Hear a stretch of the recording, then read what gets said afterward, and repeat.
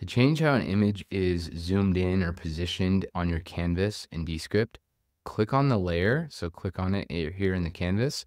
Go to this layer button on the right side, and you'll see this box that says size and position. If it's closed, you'll need to toggle it open with that little arrow right there.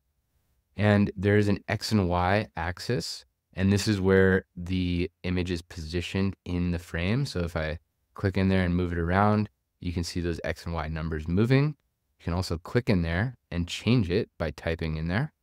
And then below that is a W and H. That would be your height and width. And if you click in there, you can also slide it and change it like this. Or you can click on the corners of the image and resize it like this. Or click on the corners and that'll resize it proportionally. And this little link right there is locking these numbers together so it stays proportionate. If you click it, it'll unlink it. And now if I make a change to one of those numbers, it'll change the height without changing the width. So, but by default, it's locked just so you don't get yourself in trouble with distorting the image.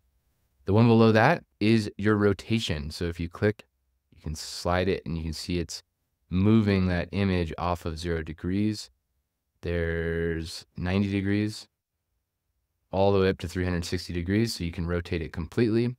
And then your last one, and let me make this a little smaller so you can see what this one will do, is your corner rounding. So if I click in there and I type in a number like 100, you can see that the corner just rounded, and you can take this number all the way up really high to get super round corners like that, where this is now an oval. And if you click on this little thing in the bottom right, that's going to open up all 4 corners. If you just change that first number, the one that we were just looking at, that's going to change all 4 corners at once.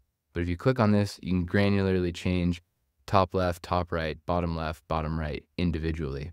If you like this one, be sure to check out this video next.